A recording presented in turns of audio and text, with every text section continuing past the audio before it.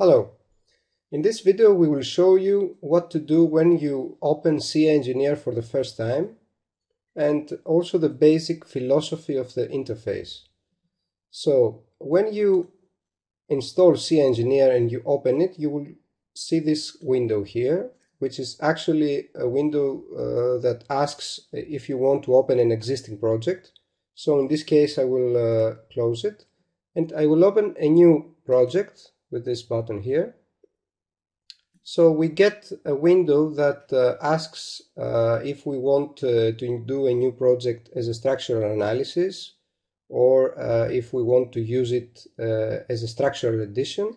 And also we can select a predefined shape, a predefined structure that we want to use. So in this case I will click on analysis because I want to make a new structure. I click OK, and the software asks for some basic information about the project. That means that we want to, let's say, put some data like name and description, etc. And there are some very important things like the material that we are going to use in the project, and also about the structure, in what environment are we going to work, and also what are the national codes and national annexes that we are going to use in the project. So for our example, I will just choose steel as a material. You see that we are getting a drop-down menu that where we can choose the type of steel that we want to use. And also we have the possibility here to change, for example, the national annex and choose another one. You see that there are all the available annexes here of the Eurocode. So I'm going to stick to the standard. In the second tab, we see functionalities that are available inside Scia Engineer. It depends, of course, on the license that someone has, but here you can see all the possible functionalities. And depending on what we click here, we get some additional things in the right side. For example, if I click, let's say, nonlinearity, you see that the right side extends with some additional things. To keep it simple, we will only choose the structural model, where that means that we are able to see graphically the structural model of the structure. That means that all the connections would be visualized as it is in reality. And also we will choose to make some automatic drawings from the structure and the climatic loads, and that is for now. Of course, in this window we can always return at any time during our project and add additional stuff or delete something. Since I have checked the climatic loads, I have to go to the next tab, loads, and tell Scia Engineer that I'm going to take the wind loads from the code. So I'm going to choose according to code, and the same for snow. So you see that there are some additional things here. I can click on this button here and edit all the information of the Eurocode regarding the climatic loads. So these are all editable. So I'm not going to change anything right now. I click OK, and now I can initialize my project with this data. So after entering all this basic information, we are now inside our project and we see the interface of Scia Engineer. you can see that it is divided in some parts, and here on the left side we can see the main window, which contains all the functionality of Scia Engineer. So if I double click on the project, you can see the window that we used in the beginning, and we entered all the basic information. So as I told you, we can always come back to this window and change anything. So I click OK. On the right side you can see the properties window, where we see the properties of each entity that we select. Right now we don't have anything, so it contains some information about the project, so you can see the number of nodes, beams, slabs, etc. And on the bottom side you can see the command line.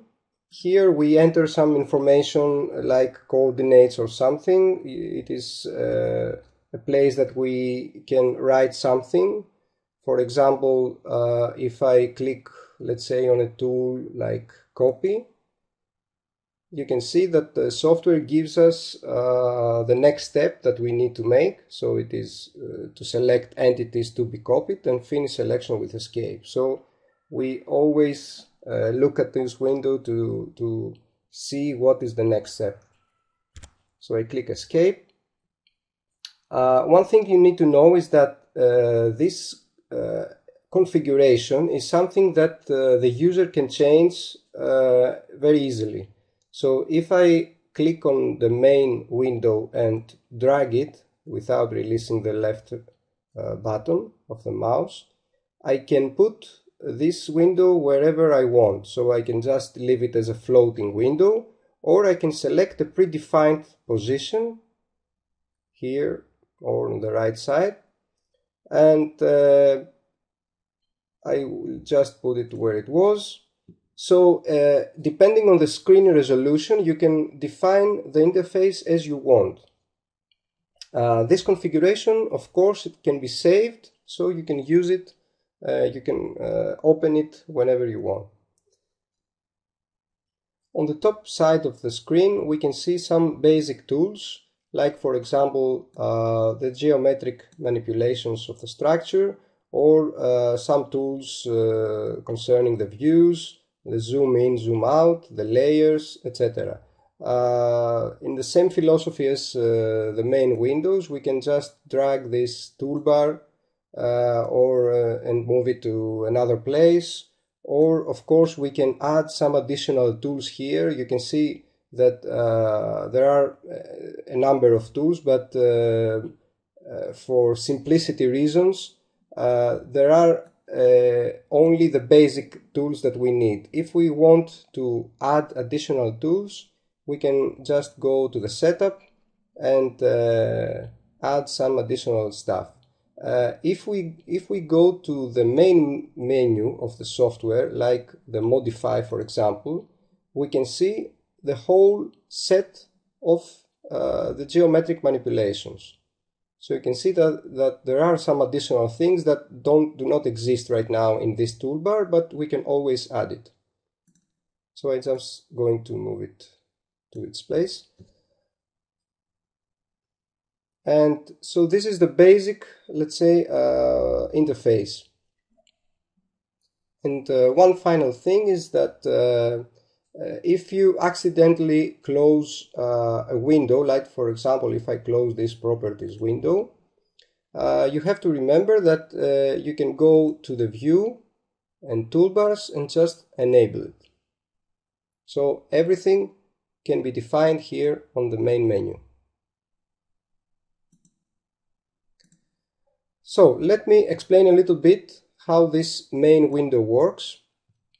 So I'm going to model a very simple structure, just a beam. So I double click on structure, I go to 1D member, and I double click on member. And because I don't have anything as a cross section right now in my project, the software asks what are the cross sections that we need inside this project. So I'm going to define, let's say from the profile library, just a couple of cross sections. I'm going to put this IP 140. Just click on the arrow. I can see here the properties of this cross section, and I'm going to enter also this one. Okay, and you can see also that there are a lot of other libraries, like for example the closed sections or the welded sections. You can see that it is a quite extended library. So in this project I only need these two, so I'm going to click on close, and having selected this one, I also click on close. So a window pops up that it is the properties of this specific member that I want to enter. So it is the cross section HEA 200. It is, let's say that we define it as a beam, and I can put here also some information about the rotation of the beam or the layer that I want to put it, and many other things. So I'm just going to keep it as it is, and now I can enter the beam, let's say in 7 meters. I click on escape, and now I have a beam that it is visualized as a single thin line. This I can change very easily by clicking on these two buttons here on the top side of, on the bottom side of the window. So if I click here, I can see that now it is a 3D visualization. So I also click on the rendered option, and now I can see there's a rendered beam. You can very easily manipulate this structure with the mouse. So if I click and hold down the middle button, the wheel, I can do the pan function. And if I click on the control button and the right button of the mouse, I can rotate it freely in my environment.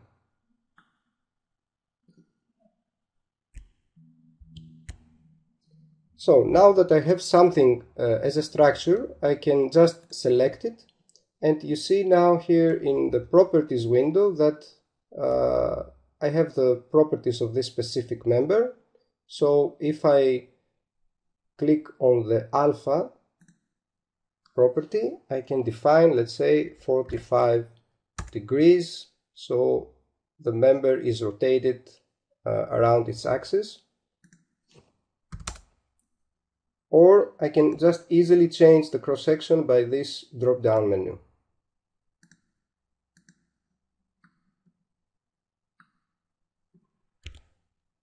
So in order to be able to put a load on this beam, of course I have to support it. So I will just select the node. You can see that the node is also an entity, so it has properties. So it is actually the coordinates. I select also the other node, and there are some shortcuts here under the window that has to do with the support. So I can just click on the fixed support, and two supports are entered on each node. So I close this this structure menu, and now I go to the next one, which is the load. I double click here, and automatically I get the window that we define the load cases. By default, Scia Engineer enters the first load case, which is the self-weight of the structure. So I need to define, let's say, one new load case that will be the permanent. so I can put a description here.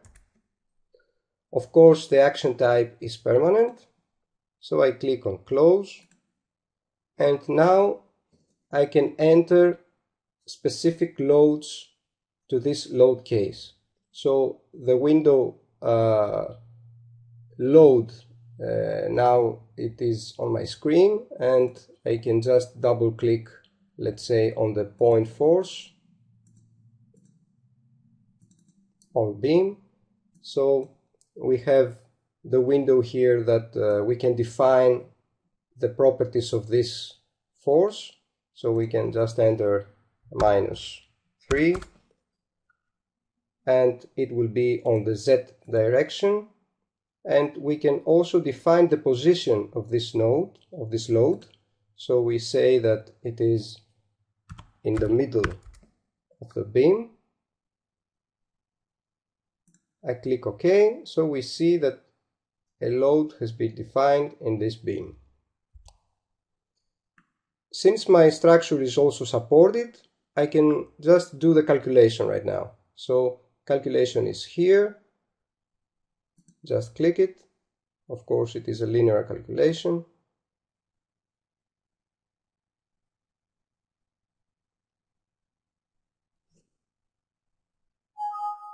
And a window pops up where we see that we have the end of the analysis, and the sum of loads and reactions is okay, and we see some basic information about the results where we see the maximal translation and the maximum rotation of the structure.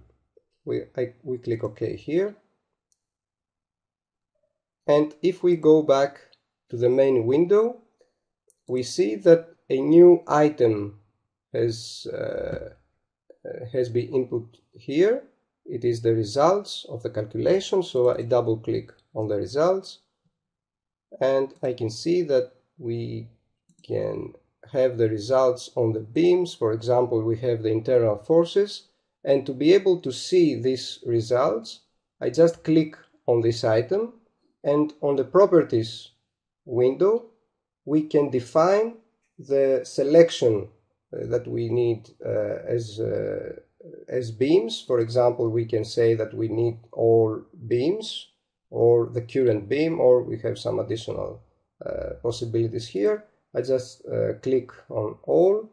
The type of loads will be, of course, the load cases, because we don't have anything else. We also have 2 load cases, so we can say that we need the permanent load case, and we can click on the refresh, and we see graphically the results. If we want to see the results also through a table, we click on the preview here.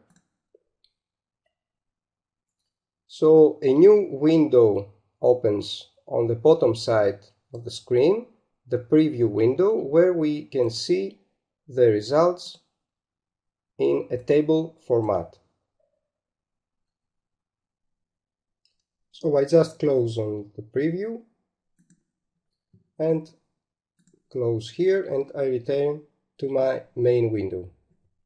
So this is a basic overview of the interface of Scia Engineer. Thank you for watching.